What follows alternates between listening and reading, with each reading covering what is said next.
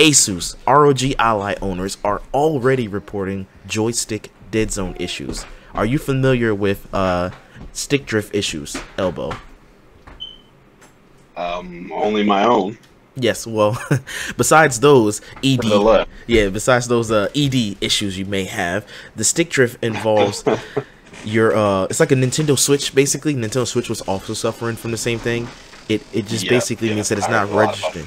Yeah, it's not registering inputs. I thought it meant that it is registering when you aren't touching it. It is going like just to the left constantly or something like that. Yes, well, this one's having dead zone issues. Stick drift is a separate issue that the Switch was having.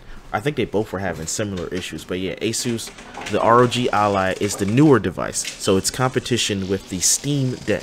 And right now, you know, it's early, so if you're buying a product that just came out the first month, you're kind of a beta tester. We want it, but you know, it's the first version of that product, and it's not all the way ironed out, and it will affect most device, but not every device, and that's a common thing. You pay that much for it. I believe it starts at the lower end $5.99. You don't want that to happen, but hey, sometimes it happens.